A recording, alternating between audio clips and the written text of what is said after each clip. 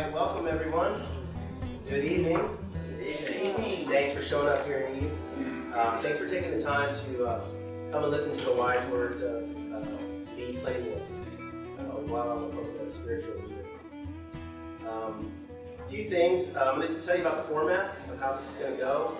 I'm going to introduce him, and then he's going to sing a prayer song, and then he's going to talk for about an hour, and then we have a singer, Monique, who should be coming in any time now, who's going to be singing a song at the end.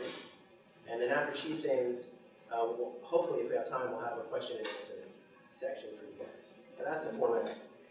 I'd like to let everybody know this is a donation-based event. Nothing is required, but if you feel moved to donate, that would be great. There's a box there labeled donations. Anything would help, and those donations go to the White Horse Creek Council, which is a nonprofit that's designed to educate the next generation of Lakota children. It goes to the teachers as well as the children to read and write Lakota language, also read and write in English. It goes to traditional bead making, jewelry making, traditional ceremonial regalia, and to the ceremonies themselves.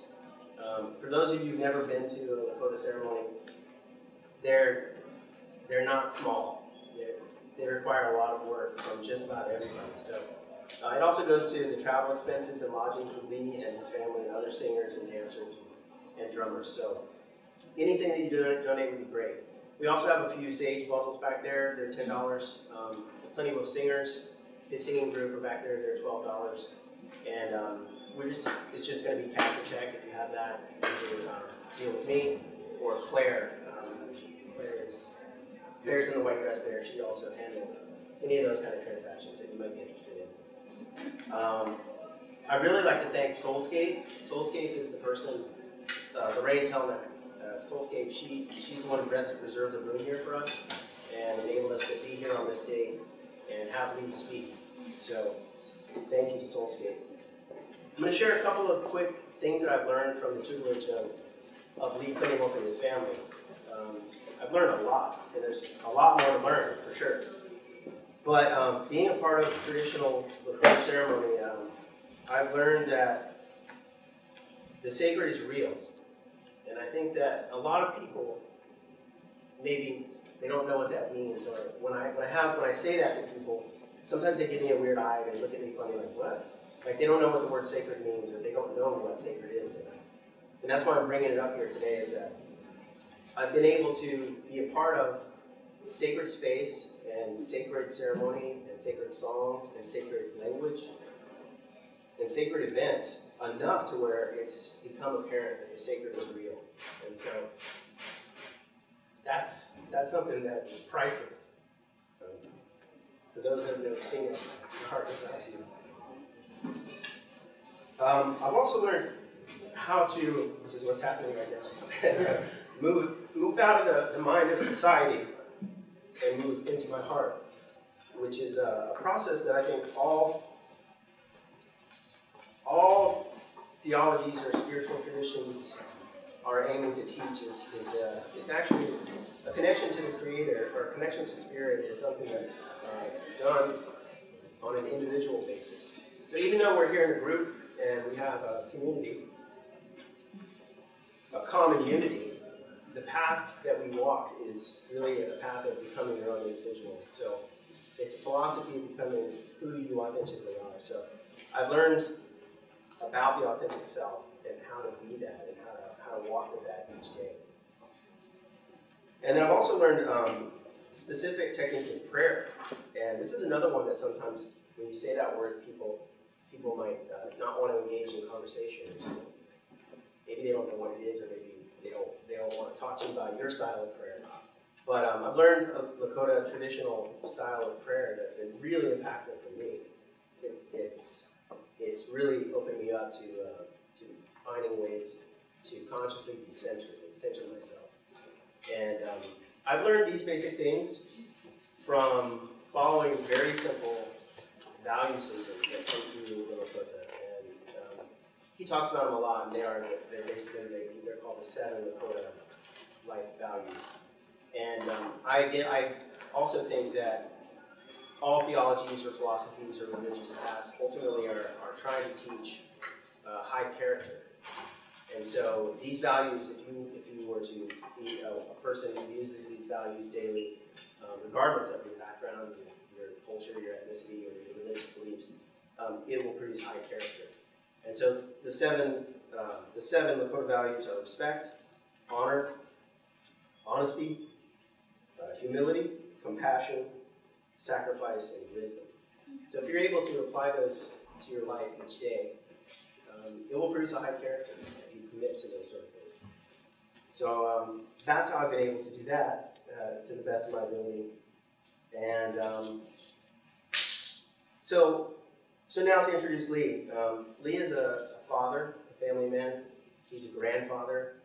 He is an Oglala Lakota elder. And he is also an elected liaison by the 7 council fires of the Native American nations at Standing Rock.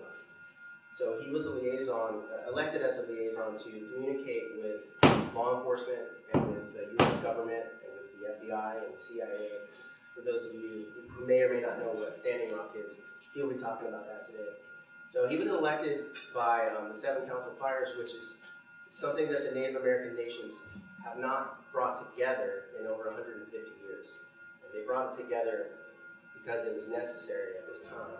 Also, this will be his 29th year of leading ceremony, and more specifically the Lakota Sundance ceremony. So he's a 28-year, about to be a 29-year Lakota Sundance chief.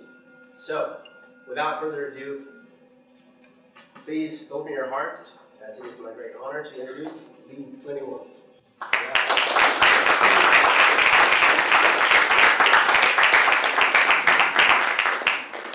I'd like to start off with purifying the air, purifying people, so everything comes out in a positive way.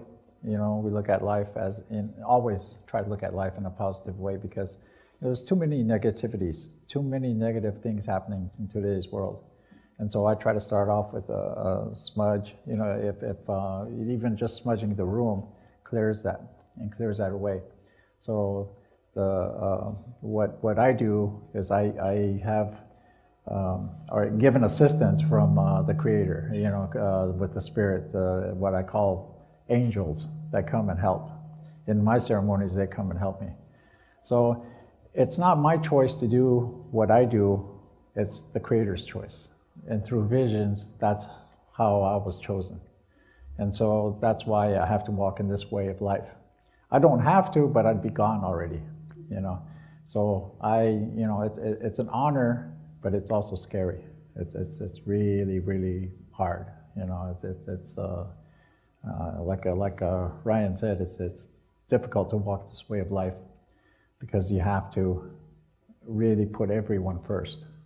Always put yourself last, and follow the Lakota values, the 7 Lakota values, the basic values. I think they moved it up to 12, but the 7 is what the main values are, you know, what he described. So anyway, at this time, I'm going to say a short prayer for everyone, for everyone's family. Okay. So anyway, at this time, I'm going to sing a song, say a short prayer, and then we'll continue on as Ryan here. And I also like to thank everyone here, everyone at Eve, Brandy, Ryan, Lorraine for making this possible. All the people that, you know, and all of you for coming, you know, to listen to what Tungachi, the Creator, is going to put out through me. You know, most of it is, you know, so most of it, and they asked, Ryan asked us, said, how are you going to do this? I said, well, you know, I'll see what comes through me first, you know. And other than that, I'm going to wing it. You know, so anyway, they always say through my people, they say, you know, speak from your heart. When you speak from your heart, it's the truth, you know. So that's why I don't have, except for to remind me of what I'm supposed to talk about next. Yeah. So anyway, this is a prayer song, and what it means is, Creator, look at me and hear my prayer. Look at me and hear my prayer. This is me, you know. have pity on me and look, listen to my prayers, make my prayers good, and for everybody, for all of you and your families, because I know you have families out there, and the people that need it. There's people that really need our prayers. So anyway, here, try I had to a little.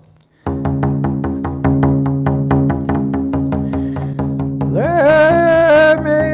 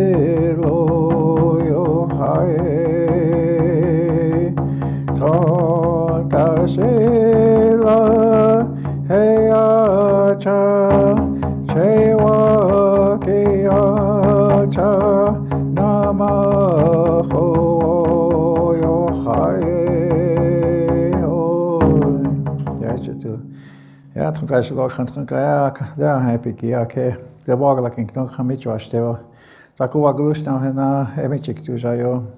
The Oyate Nachak to Jimachapunha, Atal Gomes Eskimiche. Naha, on my wires on young Hanton Kashla. Yatwa, wires on Hena Piwi China. Hehame Apimayo.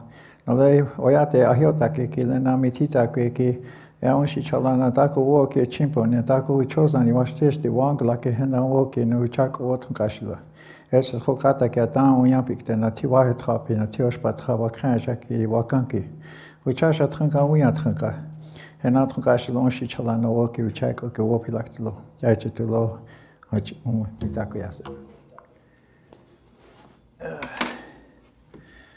So anyway,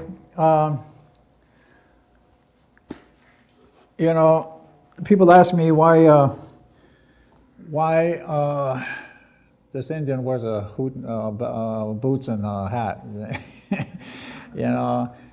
That's how I grew up. I grew up in Nebraska. I grew up on a part ranch and farm after I left the reservation. And my father took us, he went and got a job in the next state over from Pine Ridge Reservation because all of us kids were getting sent to boarding schools, and he wanted to save us. Even though I went to boarding school for a couple summers, he wanted to save us from being away, taken away from the family. So he took a job, and so I started, we grew up in Nebraska. And when you grow up in a ranch-style way, you learn to ride horses and, take care of cattle and all that stuff. And when I moved back to the reservation, my grandfather was in charge of the ranch that we, he hired us, me and my brother and my uncles, to take and check the cattle. So we rode horse from before the sun came up until after it went down. And of course, when you do that, you want to have fun. So then there comes the rodeo, So we rode rodeo, bulls and bareback horses and saddle bronc and through all this life, different people learn from different experiences, I had to go through all this, but to begin with, when I was about 7 years old, the Creator gave me a dream, a vision, scared the heck out of me. So I went and I told my parents, my aunt and uncle, and I remember exactly we were taking them home, and we were in the car, and I told them, and they said, "You're too young, it'll come back to you someday, we'll pray for you." But at that time, both my grandfathers, my dad's dad and his brother were still alive, and his brother was a UEP man, a medicine man. And so when I told them, they said, "Pray, and everything it'll be okay. Someday it'll come back," So I did, and then I continued on life, whatever I was supposed to do. I grew up, like I said, on the ranch, and when I think it was like my sophomore year in high school. We went to Pine Ridge, and I don't know if anybody knows where Pine Ridge is. It's a Pine Ridge reservation in South Dakota. Spiritual. You get in on the train there. There we go. Okay. Now they're jumping back on the train. That's a joke we have because over in Boulder, where we keep our sweat lodge, a train like this goes by the sweat lodge. Every time it comes by, it's like a timing. Before we start the ceremony, just when we start the ceremony, that train goes by, so we go, oh yeah, the spirits are here now. So this is the joke that we, and then it seems like when we finish, it goes by again. So, anyway, we went to Pine Ridge one day. My uncle and I went to Pine Ridge one day, and he said, let's, we were bored, you know, my grandpa had to do business at the tribal office, so he went in and we got bored, and we were looking at where you parked. Right in front of us was the recruiting offices. So he said, well, let's go see what they have to say, you know. And so we went in there first. I said, let's go to the Marine office first. And he said, no, let's go to the Army recruiter first. So we went in there just as out of curiosity. I just turned 17. And out of curiosity, we walk in there. 2 weeks later, we were in the Army. Just like that. I was like, man, they talked us into that quick. And a couple months later, you know, I had orders to go to Vietnam. And at age 70, I just turned 17. And I was like, okay, well, this is what I signed up for. You know, I guess this is where we're going to go. But after 3 weeks of waiting to go over there, they finally said, well, you're not going. Our unit's not going because we're starting to pull people out. And I found out later that 4th Infantry Division, every time they dropped them into the border of Cambodia and Vietnam, they all got wiped out. The whole unit got wiped out. But they kept on sending reinforcements in to get wiped out. And that's where I was headed. And so in life, a lot of things that happened, I came to understand that I had to experience all that. But also in life, I understood why the Creator chose me to be where I'm at today, because basically the Creator saved me from all these things.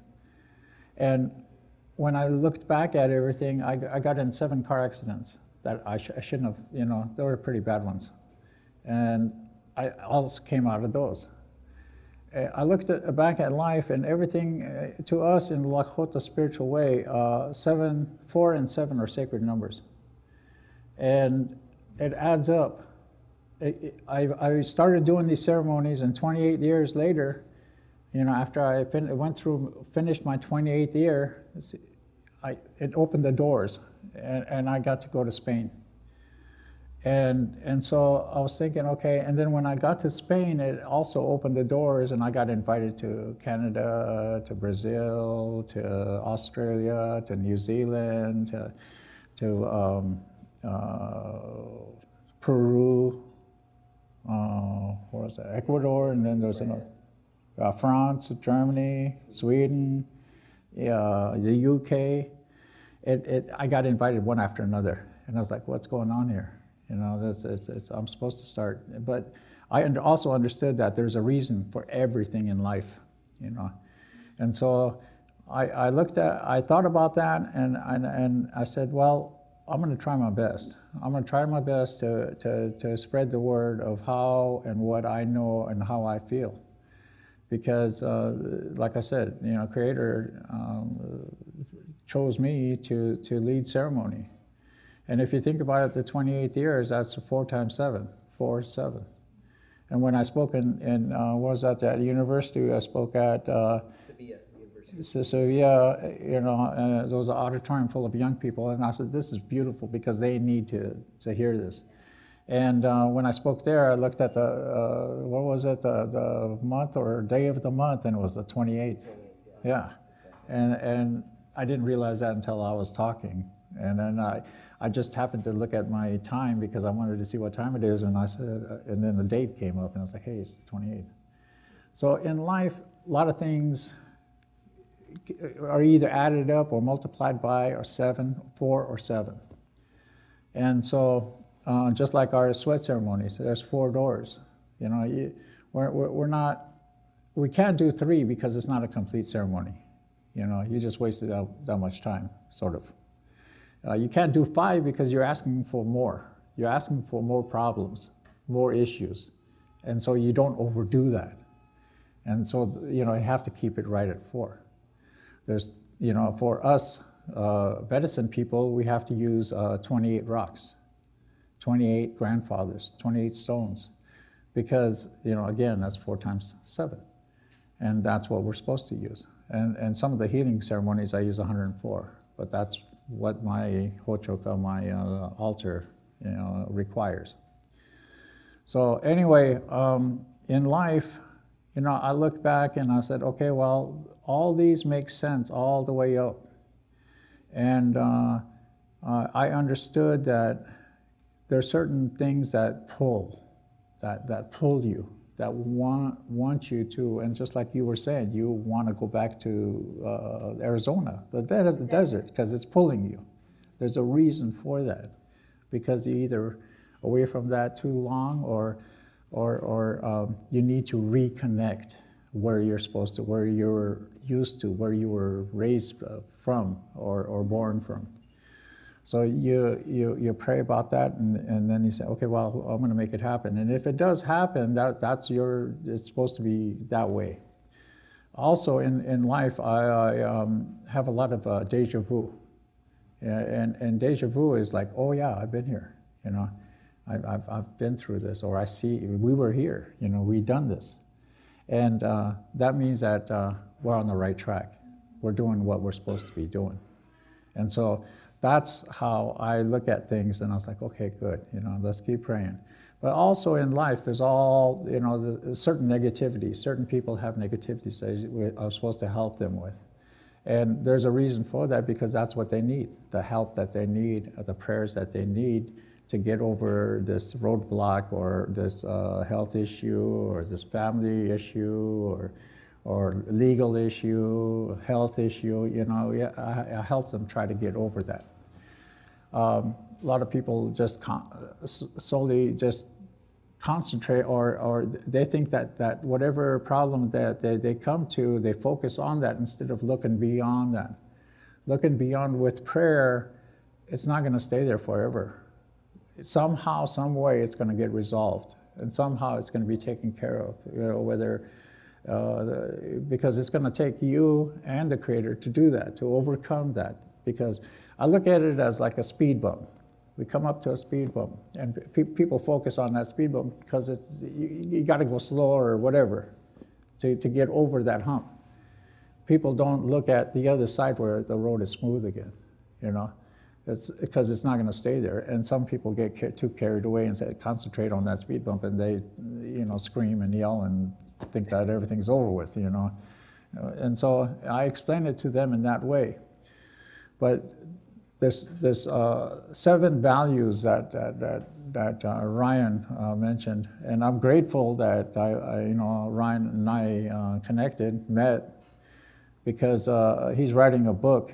He's writing a book that you know, for me, because I'm not very good with words, and he's great with words. Sometimes he's too good. I can't understand it sometimes, but but yeah, I believe in him. I trust in him. He does.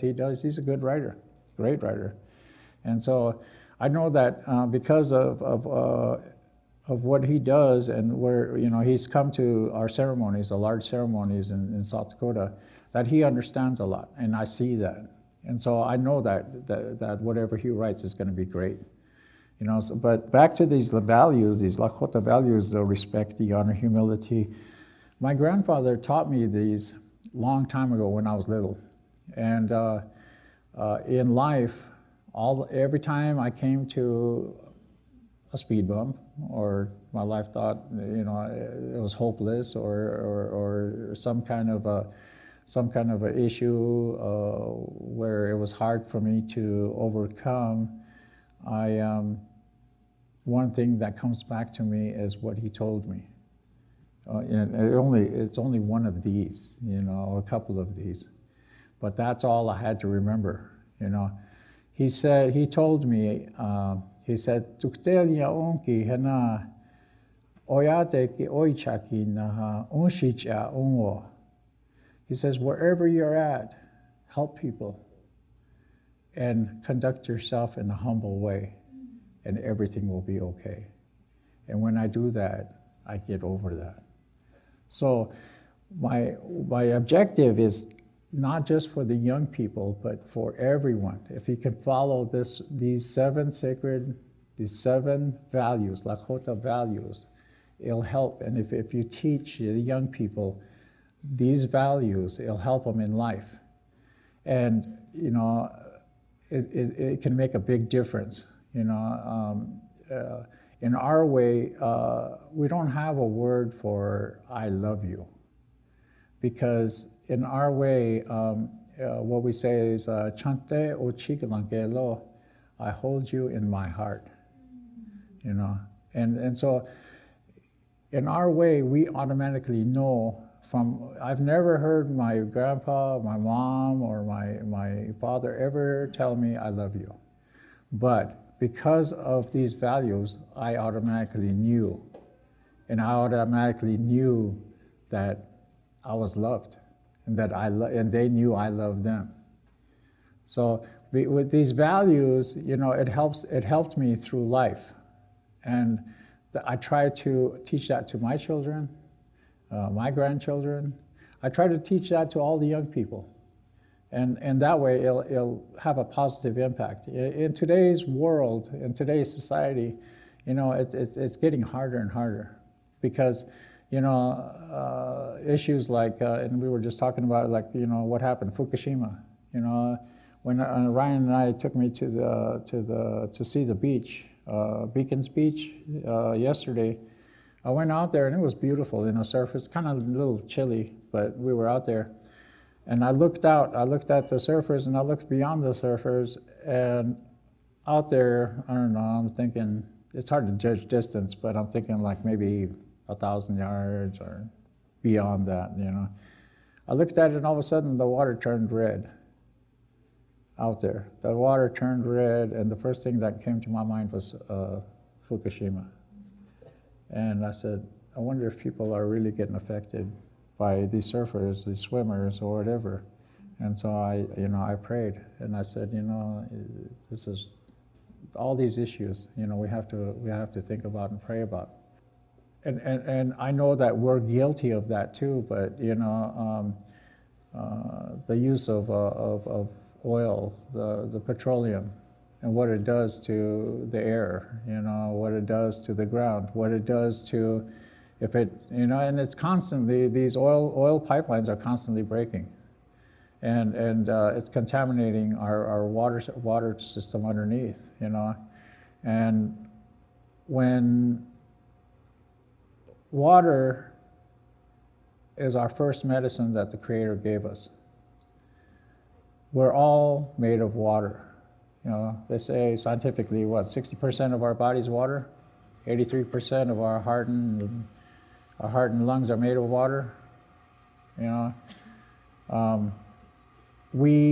Everything needs water. Plants need water to grow, grass needs water, everything. Animals, birds, everything needs good water. And back on my reservation, because of uranium mining, a lot of people are drinking bad water. And there's health issues that come, a whole bunch of health issues that come from that. And it's all over the place. And like I said, we're guilty of it because we drive vehicles. We fly, in planes to get from point A to point B faster, I thought about that. I was like, if I go back to horses, man, it's going to take me forever to get there. I'll still be coming someplace over there in the Rockies this way. But, we did it before, But there's also, there's also already electric cars. The Japanese already invented cars that run off of water. How come we can't convert? Other countries are trying to. Wind and solar energy, how come we can't do it? Why do we have to focus on digging as much oil from the ground as possible? You know, we Lakota people look at oil as the blood of Mrryanmcmahon, Grandmother Earth. That's the blood, the life blood of Grandmother Earth. And we start taking that blood out, that blood, she's going to get weaker and weaker. And then that's where it affects the climate, the air around it. And when it affects the air around it, then these things start to get a little bit more worse, like storms, hurricanes, tsunamis, volcanoes, all these earthquakes. You know, it creates earthquakes. It disturbs Mrryanmcmahon. So even though, you know, it doesn't happen, and everybody should be used to it here about earthquakes. Yeah, but you know, there's a reason for that. You know, there's a reason for all these. Some of it's natural, but a lot of it's man-made. And I think about the future of our children and our grandchildren and their children, because the way I saw it and the way that I feel is that within 50 years, we're going to self-destruct. But the other day, somebody said it's going to start in 2022. And I was thinking about 2022, that's only a couple of years down, you know, that's only 3-4 years down the road. I mean, that's quick. And in my lifetime, I remember that when I grew up, my grandpa raised us, when me and my brother, when we were little. We used to live in a log cabin. And it took, I think it was like maybe a quarter of a mile. We had to go downhill and into the woods, and there was a creek called the White Horse Creek. And we used to take our buckets and bring the water, fill those buckets up. You know, they're so big. Fill those buckets up, and we used to head back up. Because my grandpa was too old. I mean, he barely walked. So we chopped wood, but we also went after our drinking water, you know, and so cooking water too, you know. And so we'd grab that and we'd take off. My brother was, you know, 2 years younger than I was. And by the time we got home, we only had like half a bucket each, but, you know, still, you know, we got it up there, you know. And it was good water. I mean, you know, we drank that water. It came from a spring about 4 or 5 miles up the river, up the creek. Nowadays, we have our one of our sacred ceremonies, the Sundance ceremony, right beside White Horse Creek. And when you look at that water, you don't want to even touch it, because that's how. And plus, more people live there through there, and that's the way it is all over the place. We knew that Missouri was already contaminated, but we're trying to save as much of it as we can. And that's where Standing Rock came in. When the Keystone XL pipeline was first being planned and started to be built, I was inside of a ceremony. And I told the people that came and joined me, I said, you know, if they continue and if they get hit into Nebraska, I said, I'm going to load my chanupa, it's a pipe that I pray with, a connection to the Creator, and the eagle staff. And I'm going to stand in front of that Keystone XL pipeline and pray that it doesn't go through. Well, after that ceremony, a couple of weeks later, it stopped. They weren't going to, they stopped it. So I was like, great, you know. And all of a sudden, you know, next thing that came up was Standing Rock, the Dapple, you know, the pipeline up there. And I was like, you know, I made a commitment to do this, but that was Keystone XL, and this is a different pipeline, so I guess I don't have to go. You know, that's what I was thinking. You know, I was trying to make an excuse, but what happened was it kept on pulling at me. You know, just like what we talked about. You know, it just kept on pulling at me. Like I needed to be there, but at the time, I couldn't be there because I didn't have no way. I didn't have no funds. You know, I was thinking, okay, well, I have a vehicle, but I don't have any money. I can't make it up there. You know, so that was another excuse that I had. You know, I was like, okay, well, I gotta do this and do that, but it kept on pulling at me, and I was like, I need to be there. For some reason, I need to be there. And then I was sitting outside one day, and my niece, they have a powwow downriver from the Missouri, from Standing Rock, and it's called Lower Brule. And her mother and I used to sit, and when I used to go visit her, she used to sit me down and feed me breakfast, and feed me and talk to me. And we got along. We talked about everything. Excuse me. And every year she invited the drum group to Lower Brule. Every time, if you come up there, we'll feed you. We'll put you up in wherever, a hotel, wherever, camping spot. You don't have to worry about nothing. Every year she did that, I think for 7 years, and she passed on. And then when she called me, she said, I know that you told my mom every year that you would be there and you never made it. And she said, it's been 4 years since she passed on. We would like your drum group to come up and sing for her memorial songs and all the contests that they were going to put on. And he says, your drum group will sing all that. So I was like, okay, I'll be there, because it made me feel all those years and I still didn't make it. So I said, okay, I'll be there. And then I got off the phone and I was like, how am I going to be there? I'm still back in the same situation. So anyway, I called a friend and she said, if you meet me at the gas station, I'll fill your tank. I was like, okay. If you fill my tank, and gave me $15, I think. And then I called another friend in Fort Collins and said, if you made it this far, I'll give you $20. And I was like, okay. And then I asked my sister, and she says, if you make it to Scottsbluff, where my other sister lives, she'll give you another $20. So I was like, all right. So, okay, I had it planned. And then next was my singers. Okay, because it was summertime, everybody was busy. So I was like, okay, well, I got to call. And I kept on calling. Finally, I got a hold of one singer. Then finally, my son sings on the drum too. And he was up in Pine Ridge. So I was like, okay, well, we got him. And then there was a couple more singers, but we didn't know when they were going to arrive at Lower Brule. So eventually, we made it. And when we got there, after I picked up my this other singer and where the $20 here and $20 there, and I finally got there, my gas gauge read just a little above empty when we got there. And I was like, whew, we made it, Good old Indian cars, they run on empty, So we got there and we camped, and everything was taken care of. They fed us, and then we went through the ceremonies and everything, and it was really good. It was really good. The other singers showed up. We sang. I even have videos on that too, if you want to look at that. But when we finished, they asked me, okay, what should we do next? And I was like, Standing Rock is only a few miles up the road. And so we got there. We didn't know what to expect. We got there, and when we first got there, the Cheyenne River veterans were camped right inside the front gate. We got there, and there was a few little camps out there. I seen 7 teepees out there.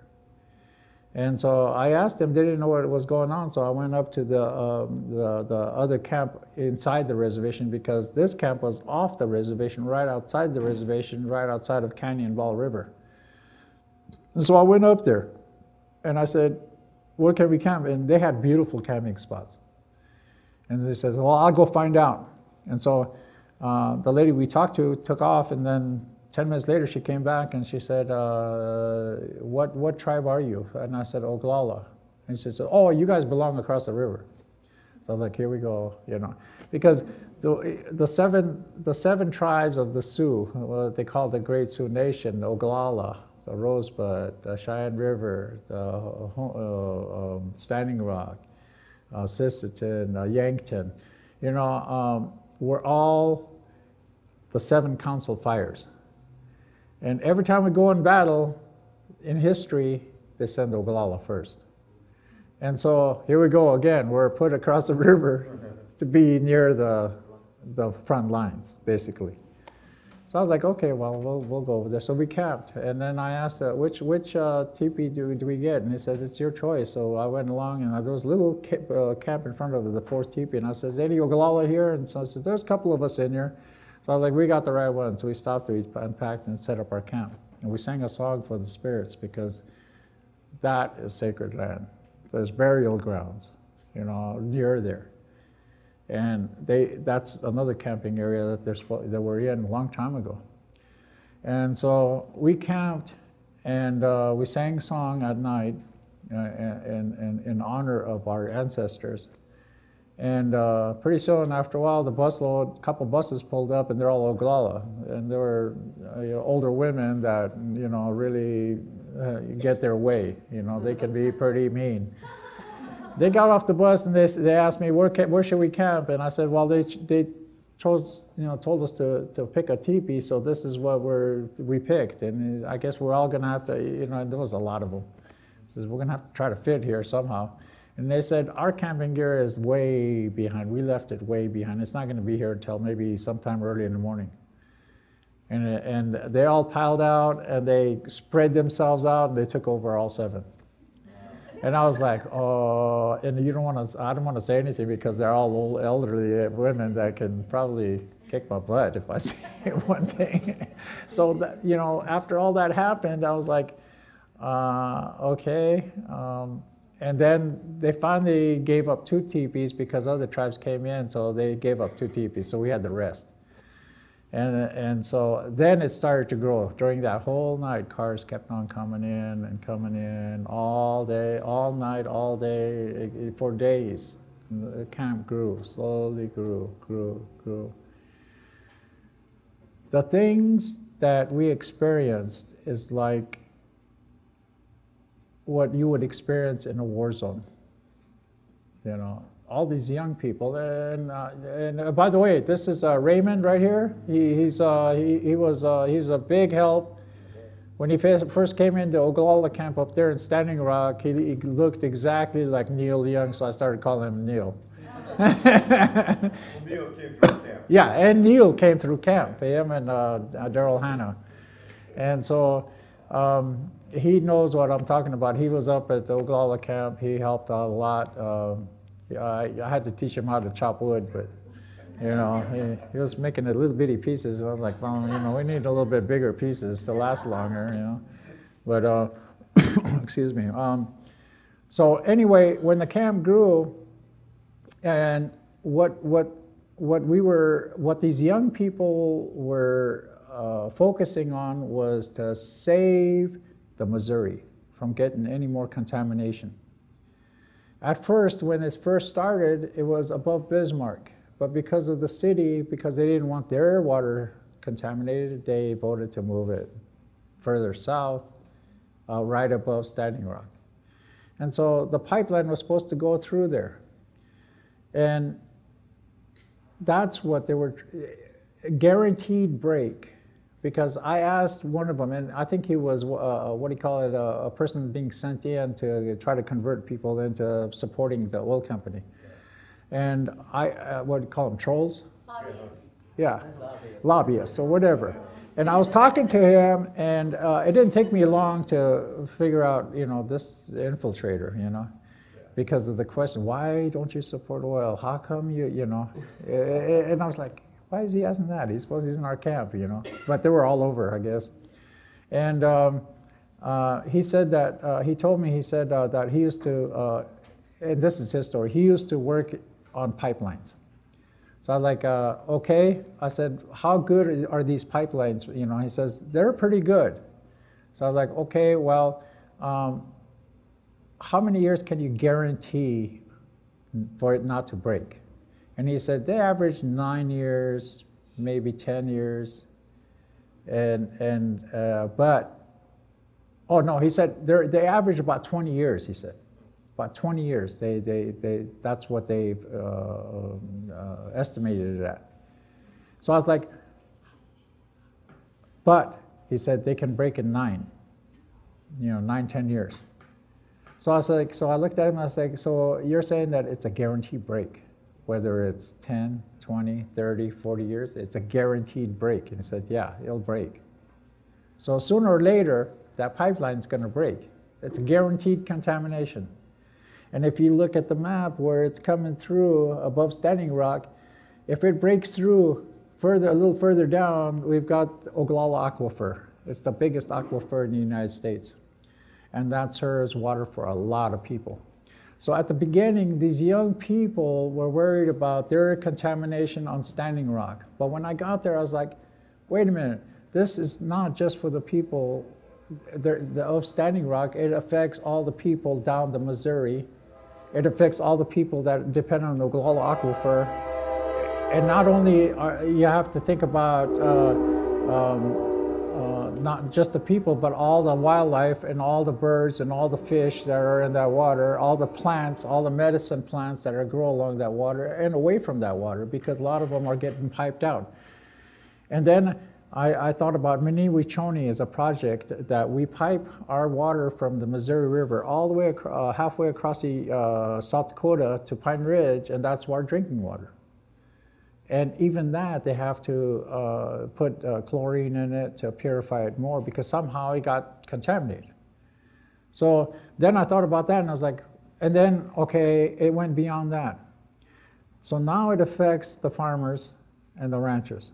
Farmers have to grow crops with water, and they have to put it to market. The ranchers have to raise cattle, sheep, or whatever, and to put it into market. And if they can't do that, then it affects the consumers. And then it goes into food shortage, and it affects everybody and spreads and keeps on going. So I realized that this isn't just for Standing Rock, it's for everybody that uses that Missouri on both sides. And then it goes further out. And then I said, you know what, other countries are going through the same thing. And so it's affecting the whole world. And so this water, this life, the life that we have to, that medicine that we have to have is getting jeopardized every single day. Because then thoughts like, when I was thinking a long time ago, we used to fish in this river. It's a pretty wide river called the White River. And it came through Nebraska and into South Dakota and kept on winding around. And we used to catch catfish about that big, big ones. And my grandpa used to do that. Now it's dry. It's been dry for a couple decades. It's just, at first it was muddy, and then now it's the only time it fills up is the rainy season. But there used to be rushing river. But because it gets blocked off, and because ranchers said, okay, well, I need this water, so I'm gonna just dam it off, and it kept on going. By the time it got to us, there's nothing, So these things like that, it affects the livelihood of everyone, with all these issues that come up. And I know there's a lot of problems. There's a lot of other problems. There's health issues. Monsanto, no good for our, the food. It's either food, the air, or the water. And when it affects us in that way, what are our kids gonna do? What are our grandchildren are gonna do? How are they gonna survive? Do we think about that? Do these oil companies think about it? No, they don't. They just think about that dollar, But because society around this world made it so that we depend on the money, that dollar, that money, it can't change that. I can't go to a store and get some food without that money, I can ask for it, but they're not going to give it to me because they're thinking about that money. So society has made it so we're dependent on it, and it's throughout this world. And when they're dependent on it, and these corporations are so big that now they run the governments. And so what I'm saying is that I've been trying to, and I think I'm making a little bit of progress. I'm trying to spread the word that the seventh generation, which is our young people, the young people that are up at Standing Rock. When I was young, they explained to me that the seventh generation is our indigenous people that are coming up in the next couple of generations. But back then, Now we're there, 7th generation's here. When I was up at Standing Rock, I realized that the 7th generation is all the people in that age category now around this world. They need our support. They need, and it's going to take more than just support, it's going to need our help. They're the ones that are going to save humanity. But they need help. And just like, it's the same thing, just like that gun control thing, where all these high school students or all these school students walked off and protested, you know, not only in the state capitol, but in Washington. You know, they got together and they told everybody, you know, it's our turn to vote. We're going to make changes. It's the same thing with the 7th generation. They're the same people, the age group. They're going to make changes and they need our support. Because we need to make positive decisions in how this earth is going to keep going. And we're going to prolong it. Eventually, Mrryanmcmahon, Grandmother Earth, is going to purify itself. You know, it's naturally going to purify itself. But we don't have to make it man-made sooner. You know, we don't have to make it next week. You know, we can prolong it and make changes. And so Ryan and I went to Spain and we talked to the young people there, universities, some of the ceremonies I did. I was only supposed to do 2 ceremonies. I ended up doing what, 14, 15? Yeah, because they are going through the same thing. They went and showed me the river, the water levels in the rivers and the reservoirs, and it was at only 15%. And this one I'll never forget. They showed me the river way down below, and they said, look how far it went down. So I looked at that. And then I looked to the left in the distance, there was 2 nuclear power plants running. And that's another thing we have to get rid of, you know. And granted, that's power, but it goes back to, if man can get power from the sun, solar, wind, how come we don't do that? You know, why can't we do that to think about our children and our grandchildren, our future? You know, we can't be so selfish as just to think about ourselves now, just because we're okay, you know. We have to think ahead. And so when we went over there, they also took us to Portugal to talk to this, I guess, influential person. It's like the largest permaculture farm. Yeah, largest permaculture farm, to give us a tour and why and how things work there. And they, I think, wanted to connect with the parliament. Yeah. They wanted to make good relations, and they used us to make that good relation. And after we left, what is it, about a month later, that report came out? Yeah, a gentleman named Jose Fiscal, who's in Sevilla, who is a member of parliament. He's the environmental counselor for the city of Sevilla. He publicly, after meeting Lee and having us, well, he spoke there, having Lee speak there with such a well-received, like the people just were open ears and open hearts, and they received him really well. And to have members of government witness that in public, it affected them. They're already thinking this way, but the fact that they could see it amongst the college, you know, amongst the youth, I think it really affected them. And he put forth a bill, and about a month after we left, it was, I think it was $800 million for water rights around the largest. It's like a state park called Doñana, and it's an estuary full of animals and birds, and it's mostly waterways. $800 million to protect that sacred land over there. And the future of their children. And the future of their children. Yeah.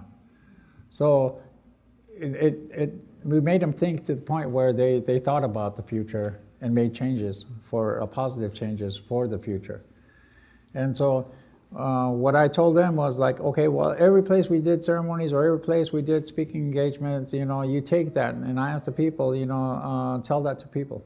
You know, you only have to tell it to 1 or 2 people, and have that spread out, keep spreading out, you know, and I especially the young people. I talked at Sevilla University, and at first it was supposed to be a small classroom, So many of these young people were interested in it that they moved it into, what is it, an auditorium or a large auditorium, and it still got packed, standing room only, you know. So I told them the same thing, you know, you take this, and if you think about the future, you spread this word. And so they started to organize, they started to do things to think about the water.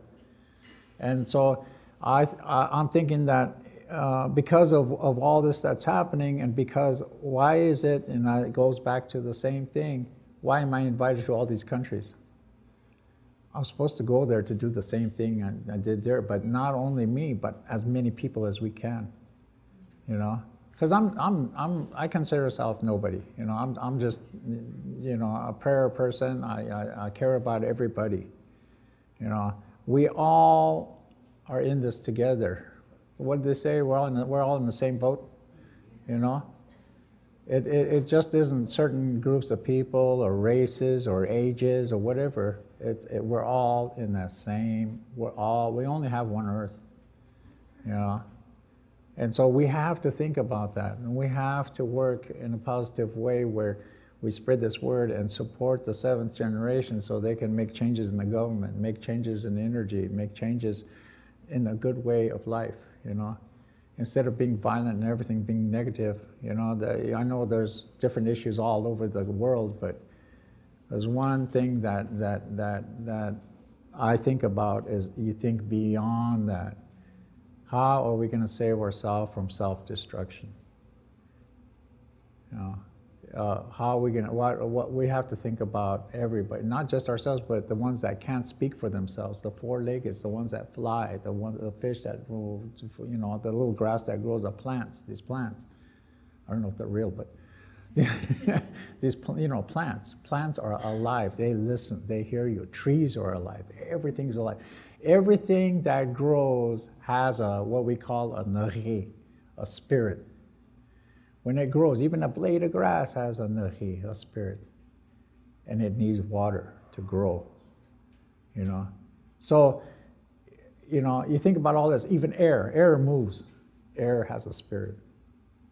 Everything around us, the spirit is within us. Creator is in with us. Creator is in with everything that grows. We're all in this as one, you know. People have a name for Creator in different ways, you know, God, Buddha, what other names for that? Jesus. Because we have that connection. The Lakota people were sent the white buffalo calf woman to teach us 7 sacred ceremonies. There you go again, 7 sacred ceremonies. When you go through these 7 sacred ceremonies, it's the direct connect, because we were having a hard time and because we were facing extinction. Sent this person down, this young woman, white buffalo calf woman, to show us, and brought us the pipe, the chanupa. So we have that connection. They said, anytime you have a hard time, when she finished teaching us this, and before she left, she says, anytime people have a hard time, you put this together and you pray. It's a direct connection to the Creator. And that's why, it's kind of hard to explain, because you have to see that and experience it in order for you to believe it. You know, there's a lot of things out there that or it could be in here too, that connect with you. You know, the angels, what I call them, spirits, you know, they come, they help in ceremony, you know, and even it's like you believe in really a person that always tells the truth, and one day they tell you, I've seen a flying saucer just the other day and it looked like this and like that, and I was like, okay, well, I believe you, yeah, I believe you see all that. But in the back of your mind, you're going to have that little bitty doubt because you didn't see it yourself. There's a lot of things that I experienced, and a lot of things that I went through, a lot of ceremonies, a lot of spirit helpers, a lot of answered prayers, I should say, that only the Creator can do. And whether I can explain it over and over, but unless you go through it, then you'll understand. And some of you probably already do. You know, you already believe that there's a higher power, you know, in prayer. Because sooner or later, we need them. Everybody needs them. You know, sooner or later, there's something that happens in life, in your life, whether it's your family or something that's connected to you, that, or somebody asks for it, pray for me. You're going to need that prayer. And it's good to know that the Creator is always there, because part of that creation is within us. You know, that's why the cycle of life, you understand that. It's really hard to let people go when it's their time to go. It's really hard.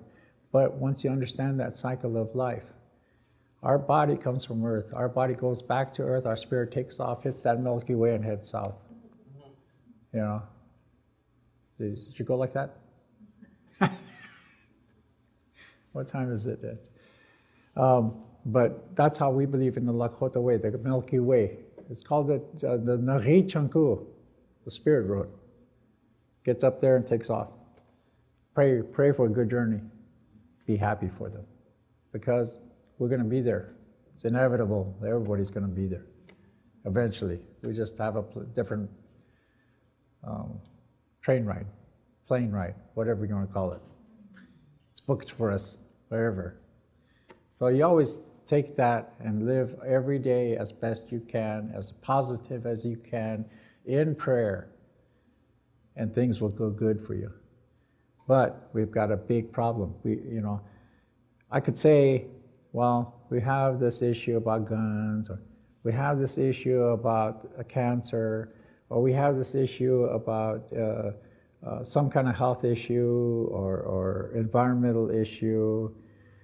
But overall, we got to think in the big picture. Okay, the environmental issue, yeah, climate change. It's quick. It's happening. You know, if you, even the Inuits from Alaska, they know that the glaciers are changing. They're melting faster. There's studies done. The ice caps used to be really big. Now they're shrinking. You know, the oceans are rising because of that. Climate change.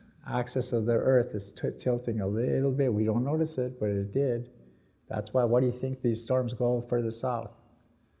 You know, why do you think we were in Colorado? We haven't had a winter. It snowed a couple times, 2 or 3 inches, but shoot, we used to have blizzards. We used to have feet of snow. It hasn't come in a couple of years, 2 or 3 years. It's changing. But just because I can go down to the gas station or grocery store and, oh, they still got food.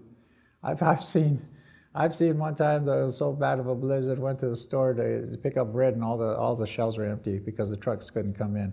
And I started to think, what happens if this happens all over the place? What are people going to do? Do they know how to look at what grows and what to eat, how to fish, how even to kill game, you know? You know, we pray. You know, every time we take a deer's life, we pray. We pray for that spirit, because it's saving us. You know? And so, you know, when something like that happens, everybody goes in chaos. You know, everybody's worried, everybody's frantic, everybody's saying, well, you know, how are we going to make it down to the next grocery store? Well, what do you think if this grocery store is going to the same thing? Well, the next grocery store is going to be the same thing. Why go all the way there to find out? You know, but things like that, you know, you think about. And like I said, Standing Rock brought the 7th generation, not just from there, not just from across the United States, but from around the world. It brought them together. It's making them look at reality, and they're the ones that are changing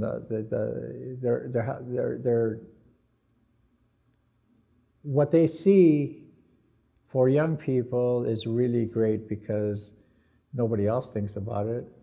You know, they're the ones that are going to make the difference.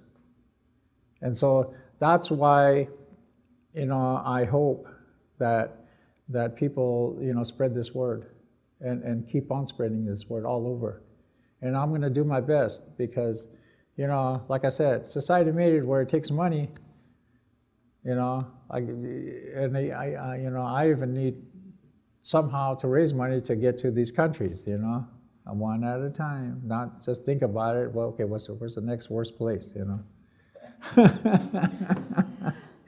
But it's happening all over. you know, digging up Mrryanmcmahon in Africa, in South America, Central America, just because of what they can get to sell. How to make that money. It's all over the world. How to, you know, when I was talking at that university, they gave me a bottle of water, and I was like, look, a long time ago, when I was young, I never thought I'd buy water. I never bought, you know, sooner or later, you know, and they sell air too, you know. And so if we have to pay for both, then what else? I mean, and now we can't even collect rainwater. We used to do that. My grandpa we used to have big barrels. Rainwater came in there, we'd clean off the top, and we'd drink that. You know, that was our cooking and drinking water, you know, besides the creek. But nowadays you can't do that because it's against law. You can go to jail for doing that, you know. So things like that, you know, what else are they going to come up to sell, you know? What else are they going to take away from us? What else, you know? But society made it so we have to buy these things. We have to. Until the seventh generation makes that change to solar, wind, government, to think about their future, you know. Anyway, that's all I wanted to say, and we still got 15, 20 minutes. I can talk about Raymond here for 15.